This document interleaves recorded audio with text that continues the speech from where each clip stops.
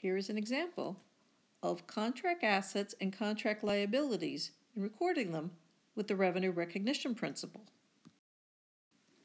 There are two types of contract assets. The first is straightforward, and they're the journal entries you've been performing all along.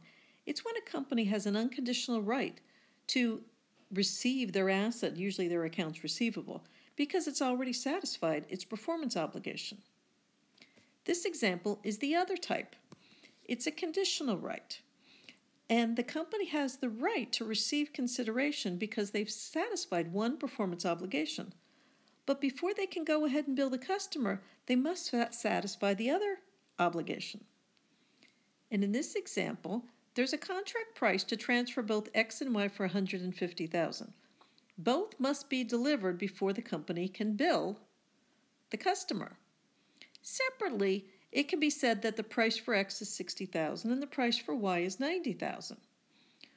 And when one is delivered without the other, revenue's been earned, but the related receivable cannot be recorded because the contract will not allow the customer to be billed.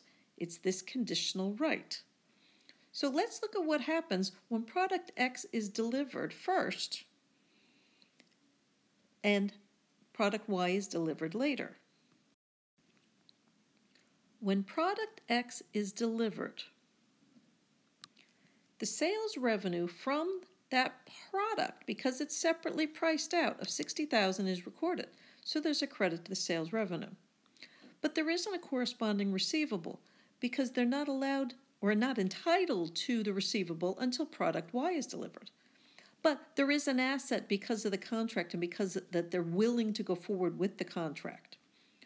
When product Y is delivered, the $90,000 in sales revenue for product Y is recorded. Contract assets is now credited because that contract has been completed, and accounts receivable is now debited for the total of the entire contract because the entire contract has now been earned and now they're entitled to the $150,000.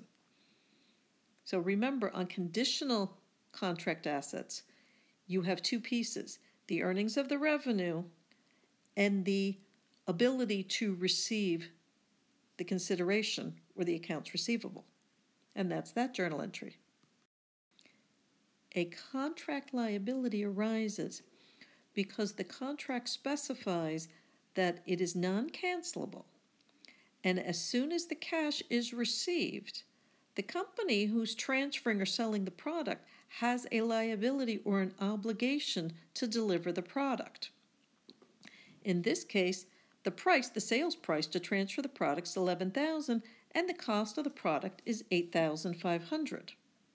So the cash is received first, very typical to your traditional unearned revenue idea.